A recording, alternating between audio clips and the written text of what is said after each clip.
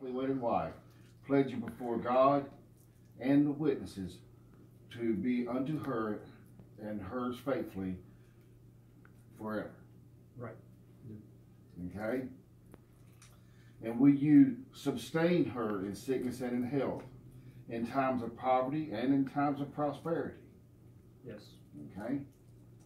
And as long as you both shall live, will you keep yourself only to her and her alone? Yes.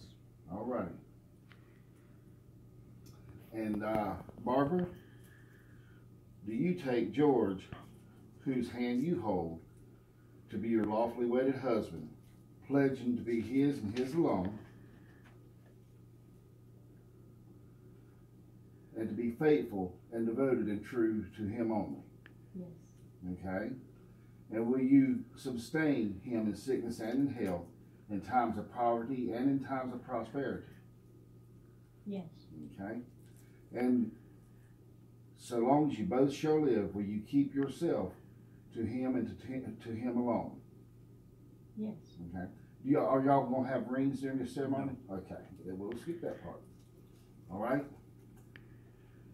Because you have here in the sight of God and in the presence of this company made your vows one to another until death do you part, as a minister of the gospel of Jesus Christ and according to the laws of North Carolina, I now pronounce you man and wife.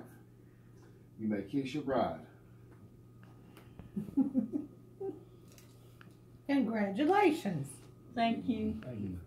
All righty, now Do the paperwork and we'll just fill out stuff and I'll sign it where I need to, baby.